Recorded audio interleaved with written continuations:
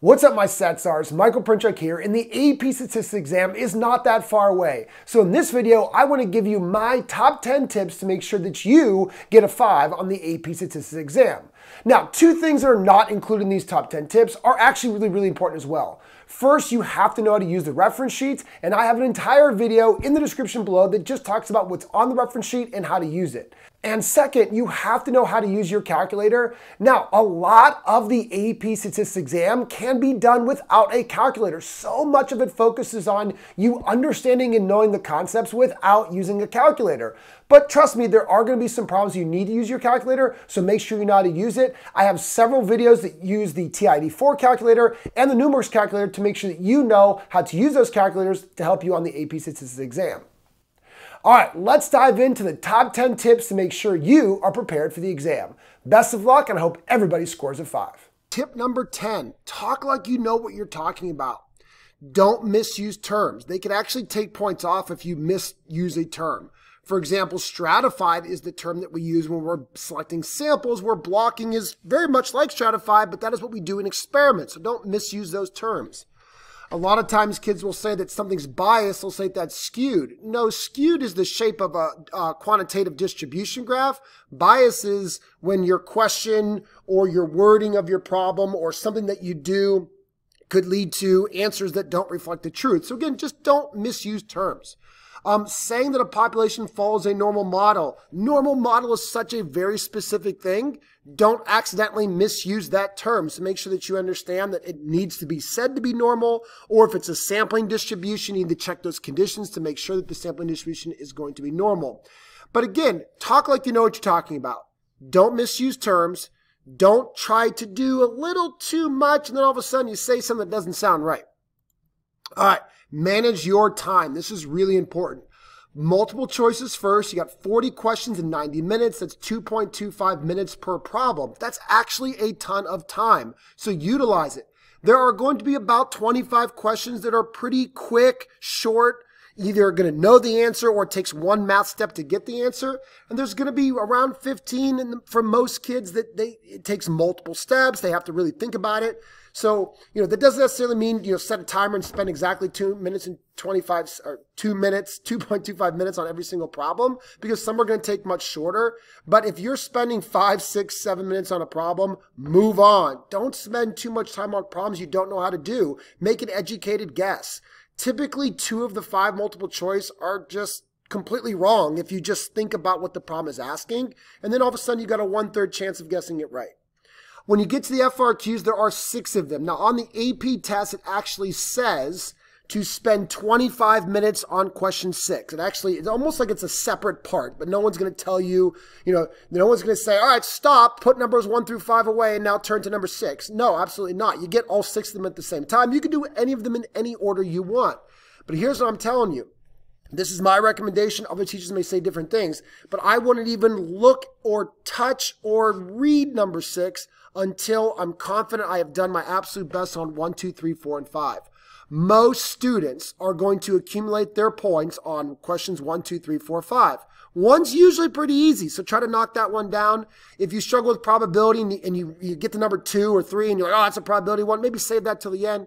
But again, really focus on getting 1, 2, 3, 4, and 5 done. If you look at the clock and you have 5 minutes left, well, then just read number 6. Maybe you could do part A. Or if you look at the clock and you got 20 minutes left, well, then maybe you could try to get a little bit more of number 6 done. But number 6 is a tougher problem. It is worth a little bit more, but don't stress about having to get everything right. Just focus on what you can do and then move on to number 6 when you're at the end. Now, listen, you might get part A right. You might get part B, and then you're like, I don't even know how to do this. So don't let that panic you. Most kids, if they approach something that they don't know how to do, they just stop and they move on. Don't do that, right? Always try something. Try to never leave any part completely blank. Even if you could put something down, it could help. Like I even tell students, make something up. Like maybe C is, what is your conclusion? And you're like, well, I didn't even get a p-value to make a conclusion. Well, then make a p-value up. Just, the p-value is 0.04. I'm going to reject the null because it's less than 0.05. Whatever. But that is showing that you somewhat understand the process. So try not to leave anything blank. Try to do everything you can. So be confident, but don't let a bad part bring you down. Like, don't let 2 multiple choice in a row that you don't know how to do affect your attitude and think, oh, I'm going to fail this test. Or maybe part A of number 5 you struggle with. Just move on. Keep yourself confident. Tip number 8, be prepared for a question about inference. I promise that FRQ or 2 will involve an inference procedure. We've learned, I have 10 of them listed here, but we actually have learned many more if you've done everything in your classes. Some classes end early and don't necessarily get to everything. It all depends who your teacher is and where you are. But listen, there are tons of different inference procedures. There's intervals, there's tests, there's z-tests, there's 1 sample, there's 2 sample, there's chi-square tests. So again, really make sure that you know how to do all of those. I have a really cool document for, I call it the Book of Inference. It has examples and the procedures for every single type of inference. Shoot me an email at helpwithapstats@gmail.com if you want, and I can send that document to you that actually goes through all the different inference procedures. But I'm just telling you, don't overlook inference, because one of the questions, maybe even 2 of them, will cover it. Now, when it comes to inference, make sure you know the process, because again, maybe you don't remember how to do a specific thing, but you know the process, and showing that you know that process can actually still get you some points. So both involve 4 steps, whether it be an interval or a test. For an interval, you have to name the procedure and state exactly what it is you're looking for. I'm looking for the mean weight of all bullfrogs in Alabama, whatever. Check the conditions, because you need to make sure that the sampling distribution is connected there. So make sure your sampling distribution is normal. You got to really check those conditions.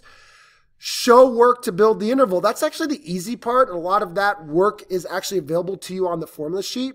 Interpret the interval in the context of the problem. So again, this is what I was talking about earlier. Maybe you completely crap the bed and you don't remember how to build the interval. Make an interval up, and then you should be able to interpret it. And I'm 95% confident that the true mean weight of a bullfrog is somewhere between 2 and 6 pounds. Whatever. But at least you're showing that you know how to do that step. That could still get you some points.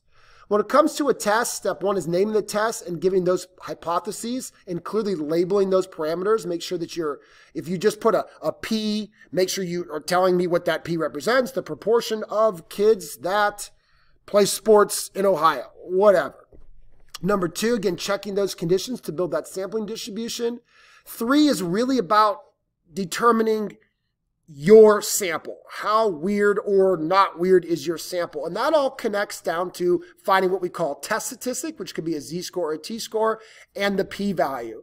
Understanding a p-value is really big. Like if you truly think that you get what a p-value is, whether it was taught to you well or you just know it, then that's actually going to help you in a lot of FRQs or multiple choice. But a p-value is the probability of your sample statistic occurring or more extreme, assuming the null hypothesis is true.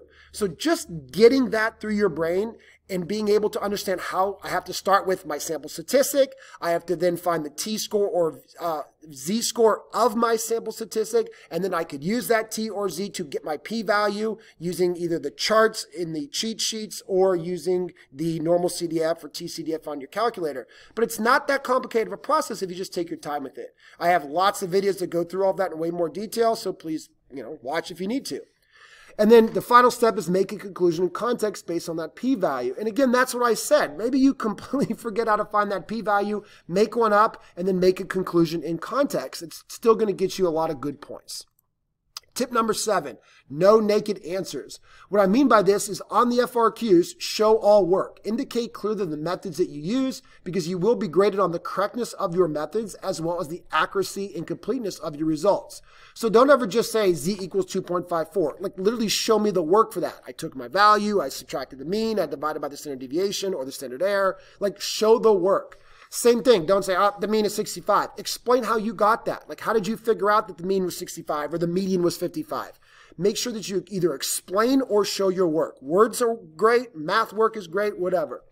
When it comes to probabilities, don't just say 12% as a final answer. Like, how did you get that? What are you actually trying to find the probability of? Like, label it, right? So maybe you write down the probability that in a binomial model, x is greater than or equal to 2, that is 12%. Okay, that makes a little bit more sense. It's more explanation as to what it is you're actually finding. So no naked answers. Don't just give numbers. Show work and explain in context if you need to. Always write in context for the FRQs. There we go. Okay. You will not be asked very many cookie cutter problems in the FRQs. Maybe part A could be something pretty simple, but oftentimes they're going to be asking you to think and apply multiple concepts that you have learned. So be prepared to go beyond just filling in the blank and doing one-step things, okay?